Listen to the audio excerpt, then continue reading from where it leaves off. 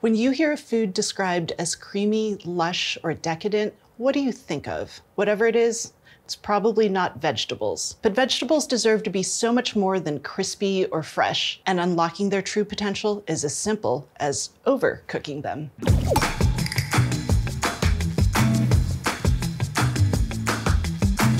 Before we can get to why overcooked vegetables can be really great, we need to understand the composition of raw vegetables and what happens to them when they're cooked. Broadly speaking, the plant cells we're looking at today have semi-rigid walls that are held together with a cement that contains hemicellulose and pectin. Within each of those cells are large watery vacuoles that contain the compounds a plant needs to do its thing.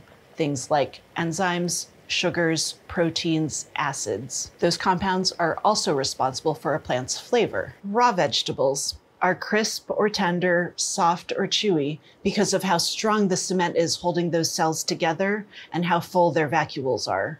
Large, full vacuoles press against those cell walls, keeping the plant rigid. Cooking disrupts all of this, and that can be a great thing. So what I did here, blanching these green beans, keeps them fresh and green. And it's a technique, among a couple of others, that really took off in the 80s and 90s. All of this was in response to the way many Americans were cooking vegetables in the 50s and 60s, kind of cooking them a lot, like a lot, till they got kind of brown and soft, mushy. Here's the thing, overcooking doesn't have to be bad. Extending the cooking time can make vegetables creamy, extra flavorful, luscious. And this isn't a new technique either. Cooks across the world have been doing this for centuries. But how can overcooking take your vegetables to the next level? First up, let's look at tenderization. Right here, I have Annie Petito's Walkaway Ratatouille. It's a vegetable stew from Provence, and it's a showcase of just how great tender vegetables can be. Now, to get to this state, I sauteed aromatics and then threw in chunks of eggplant. And then this whole pot went into the oven and roasted for 40-45 minutes at 400 degrees. The goal during that cook time was to get the hemicellulose and pectin holding the eggplant cells together to dissolve and break down. At this point, I can just mush this eggplant down. Ooh, hello. And it just kind of falls apart because there is nothing holding those cells together anymore. I kind of prefer a masher that has a perforated disc at the bottom as opposed to the ones with the little squiggle. I find I don't have to chase as many things around and it just works faster. Now, in a lot of ratatouilles, the vegetables are mixed together and cooked together, and what that can lead to is eggplant that's maybe slimy or stringy or mushy, spongy, but that's not the case with this eggplant. Now that I'm done breaking down the eggplant, I'm gonna fold in zucchini and bell pepper, toss this back in the oven, but it's only gonna roast for another 20 minutes. I'm doing that because I want the zucchini and bell pepper to become tender, but to not fully lose their structure. And then we're gonna see just how great tender vegetables can be. So here's my finished ratatouille, and it is looking fantastic. That eggplant that we slow roasted has fully broken down. The hemicellulose and pectin holding its cells together have dissolved, and it's left us with this creamy, luscious sauce, kind of the way eggplant gets in baba ganoush. And it gets that way because we've cooked it for 3 times as long as the other vegetables. That keeps some of our vegetables delicate and tender while turning our eggplant into a beautiful sauce. All right, enough talking, it's time to taste. So this is great as a side dish, but it's also pretty fantastic as just a vegetable entree, maybe a salad, some bread. It's delicious. I'm gonna finish this with a sprinkle of basil and a nice drizzle of extra virgin olive oil. That eggplant is so creamy and silky. It's amazing. It coats the vegetables and it's delivering all the aromatics and herbs that we cooked into this dish at the beginning. Oh, this is so good. No, gotta stop eating, gotta keep talking. In fact, overcooking can help vegetables absorb flavor. Like, I'm gonna absorb this ratatouille.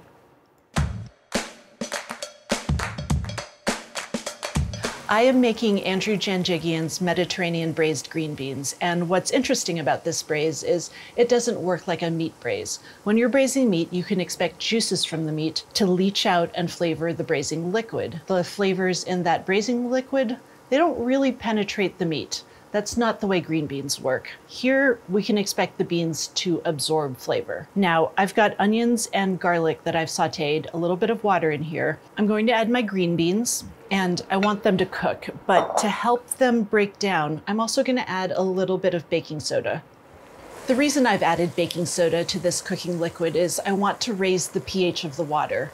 Under those alkaline conditions, the hemicellulose holding our green bean cells together, it's going to start to dissolve. That opens them up and allows them to absorb flavor. It's been 10 minutes and the baking soda has done its job. It's helped the green beans become tender. What I need to do now is to stop that soda. I don't want these green beans to turn to mush. I'm going to do that by neutralizing the baking soda with acidic tomatoes. I'm going to add a couple of other flavorings to help these beans out too. I've got some tomato paste and a little salt and pepper. All right, I've stirred everything in. I'll pop a lid on this. These beans are going into a 275-degree oven for about 40 minutes. While these beans were in the oven, they retained their shape while becoming more tender. It's really concentrated in flavor. It's gotten a little darker, a little thicker, a little richer. Just two final additions. I've got a little red wine vinegar and a little parsley. That vinegar is just gonna brighten that braising liquid up, kind of give it a little kick, and the parsley brings a nice fresh greenness. I can't wait to taste this. These are not your grandmother's green beans, unless they are, in which case, lucky you. They're tender and silky, and each bite is a little bit juicy from the braising liquid that's worked its way in. They're no longer green beans with a tomato sauce. They've become their own dish, and it's magical. So overcooking has helped these green beans to really absorb a new flavor. But you can also overcook vegetables to totally transform their flavor. I've got Andrea Geary's broccoli and cheese soup, and this soup isn't like your typical broccoli and cheese soups. The broccoli flavor comes first in a really great way. To start, I've got some melted butter in this pot, some onion, and a couple of flavorings, some mustard powder, garlic, salt, and pepper. I'm gonna get all of my broccoli in. What I want to happen is for the broccoli cells to start to break down. I'm gonna add some water, pop a lid on, and now that this is covered, I'm gonna let this simmer for about 20 minutes. Here's the thing, this broccoli could be pureed into a soup after maybe just 8 minutes of cooking, and we're not gonna do that. We're gonna let this go a lot longer. The reason for that, I want the isothiocyanates to break down and leave. I want them to perfume the kitchen, because if I'm smelling it here, I won't be tasting them in the soup later. All right, it's been 20 minutes and this broccoli has kind of turned to mush, but in a good way, in a really great way. I'm gonna get the rest of the broth and water in. Turn the heat up.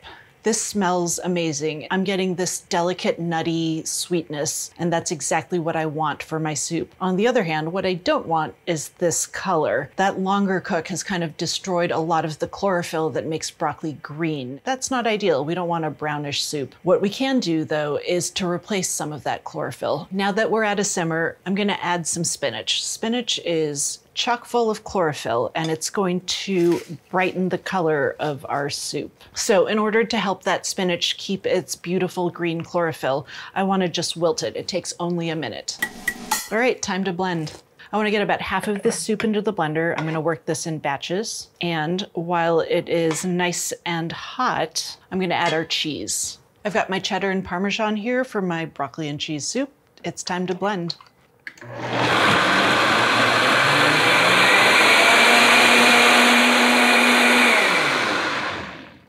This soup looks and smells amazing. Just one more little ladle, and then I like to finish it off with just a little bit of cracked black pepper.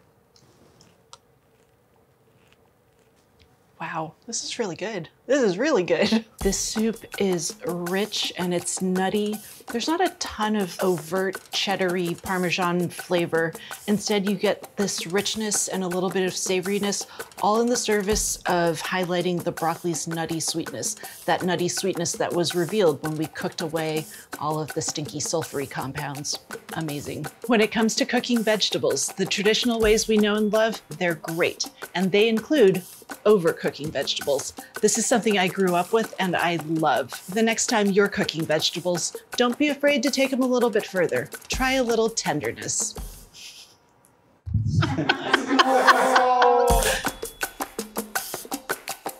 How do you like to cook your vegetables? Are there any you like overcooked? Let me know in the comments below. And be sure to head over to cooksillustrated.com for more great recipes and techniques.